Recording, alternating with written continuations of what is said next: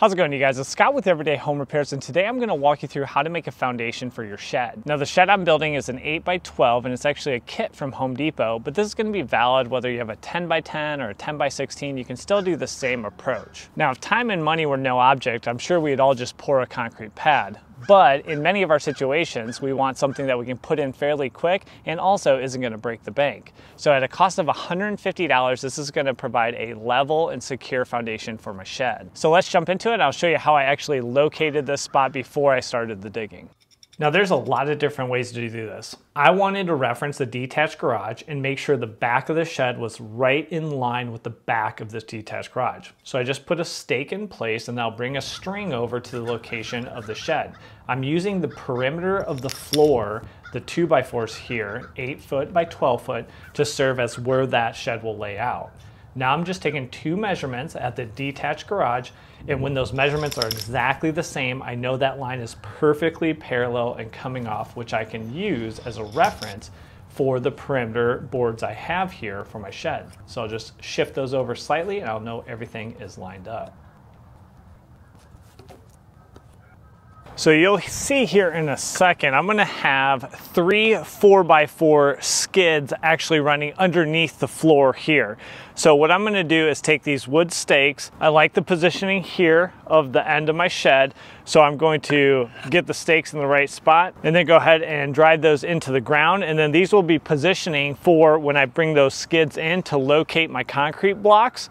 I'll have my end point and positioning for the 3 skids here. So I'm gonna come in 1 foot from this side, 1 foot from this side, and then also position one right in the middle, which would be 4 feet from either side. That will be the positioning of those skids. So we'll take our measurements. There's the 1 foot, the 4 foot, and 1 foot from the other side. Just start knocking the stakes in. They don't have to go too deep, but just like any project, you will run into some snags like I did here on the 3rd stake. Tried a metal one to see if I could poke through thinking it was a tree root. It was not. It looked like a piece of concrete. So I got out a big negotiator here and got the chunk out so I could move everything back in place, line it up, check my measurements, making sure I'm still aligned, and then setting that 3rd stake in place. So now with the back of the shed position, and really I'm not fully squaring up my floor yet. We still have to do all of our joists and a lot more work. Now I just want a really good reference. But to make sure that these side walls are square to the back surface, we're just going to use what's called a 3, 4, 5 triangle. So go ahead and measure 3 feet off of our corner here. And then go ahead and do a 4 foot side, which we already have marked with the stake. And now I can use that as a reference to measure the hypotenuse, and the hypotenuse here, I'll put a nail in. The hypotenuse should be 5 feet exactly. If it is not, we might have to adjust those sidewalls a little bit to get that to a perfect 5 feet, and then that makes sure that that corner is a right angle and everything is set correctly.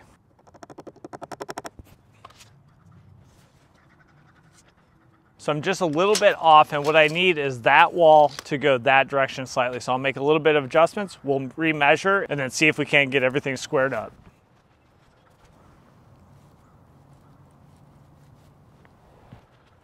Okay, small adjustment made. We'll use that nail. Use that nail to hook the end of our tape measure, and now we got right at 5 feet. Okay, so now I know back wall is good, and then we have a nice 90-degree here. If you wanted to, you also could measure your diagonals, but again, I'm just locating my 3 skids right now so we can find the actual areas that we need to dig out for our concrete blocks. So I will do the diagonals once we actually do the floor. Right now, it's good enough for doing the locating on our skids. So it should be pretty easy. We're just replicating for this side, and then we'll have each endpoint for the 3 different 4x4 skids. And we'll be able to lay those out and start locating our concrete pads.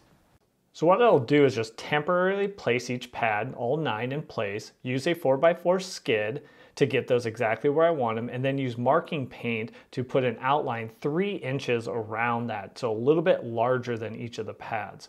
I'm not digging down much. All I'm doing is removing the sod here So once the sod's removed, I'll be able to tamp down the dirt and then add in the gravel prior to the blocks. So now we have the 9 locations for our concrete pads. That'll have the 3 4x4 posts running here, and then that'll really support our floor system. But now we need to level everything up. What I'm using is I do have a laser level here that's setting a parallel plane that I can reference. So that plane, and you can't really see it very well because it's still a little bit bright out, but that plane right now is reading to the ground right here. It is 38 1/4 off the ground. So 38 inches and 1/4 off of the ground. So you'll kind of pick your highest spot, and for me, it is right here. So 37 3/4. I think that is my high spot. So then I'll go to some of my low spots and cross-reference. Now I'm reading out 40 inches. So that means from the 37 3/4 to 40 inches, I'm gonna have 2 1/4 inches of elevation change between these 2 spots. So we're gonna need to make up that difference because I want the 4x4 post to clear this highest spot.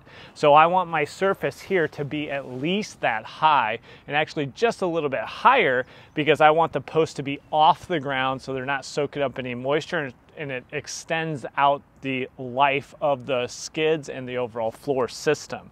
So I'm gonna build this one up here, the first one, and we'll kind of show a focus and view of that, putting down the gravel, tamping it down, leveling everything out with a torpedo level, and then getting that in place where it is actually higher than the ground surface here. So I'm probably gonna go to about 37 inches or maybe 37.5 inches to make sure once that 4x4 post is on this concrete pad, and then level across, that it's clearing all the grass, clearing all the mud, and we won't have any moisture issues. And then we'll continue to reference and build everything up. Just remember, these pads are about 1.5 inches thick. They're called 8 inches by 16 inches by 2 inches, but they're only about 1.5 inches thick. So you can stack multiple concrete pads on top of each other, opposed to having to build that up with gravel. So just keep that in mind when you have the lower sides and you really have to build up. You can stack multiple concrete pads on top of each other. And like everything else, you'll find links in the description for your reference, so you can reference those for your own projects. Let's go ahead and start this one as a reference, get it all leveled up, and then start working on all the rest of our 8 pads.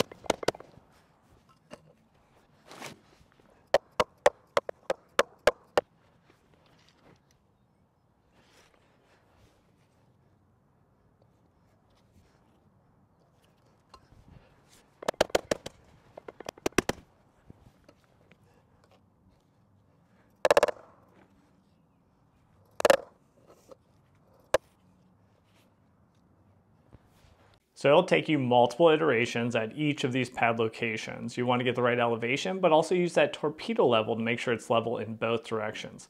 Once I get 3 in a row, I'll put the skid and then check with the 4-foot bubble level just to make sure everything is level and confirmed.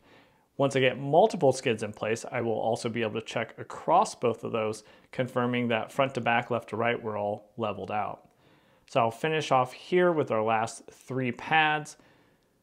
Again, you can use multiple blocks to save yourself a little time, opposed to piling a bunch of gravel in that hole. Then once we get that, we'll go ahead and get the last skid to finish things off. So with all the skids set, now I have my floor also in place, and I was able to check level on multiple locations, both on the front, which looks good, and also over on the side. And overall, everything is looking great.